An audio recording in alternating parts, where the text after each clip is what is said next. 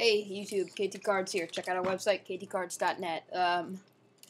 Went to the mall today. I got one pack of SPX.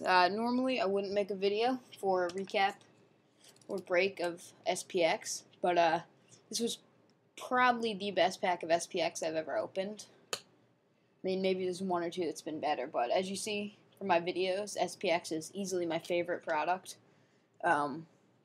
I've opened a box of it, a lot of packs, so yeah, it's one of my favorite products. So I picked up a last pack in the store, and it was good, so I'll recap it. Like I said, normally I wouldn't do this, but... So first I just got a Freddie Sanchez base card.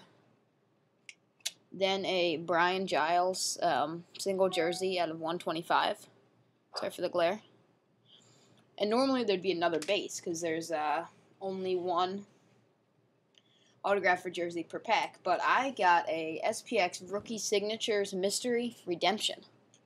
Cover the code there. I redeemed it, but still, cover it up.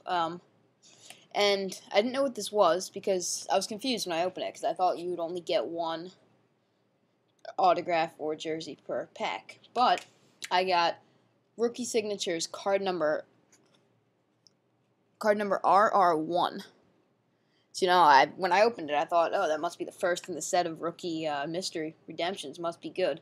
So I went home and I looked it up, and RR1 happens to be Jay Bruce autograph rookie card. So I got a Jay Bruce rookie autograph, and this isn't that nice, but it's still a jersey in the same pack. So that's pretty cool. So I redeemed it. Hopefully it'll come. So it's going to take like 20 weeks because he hasn't signed a contract yet, but... Still, so hopefully at the end of the summer, a little later, I'll get it. But Jay Bruce Rookie Signatures Mystery Redemption, pretty nice. All right, thanks for watching, guys.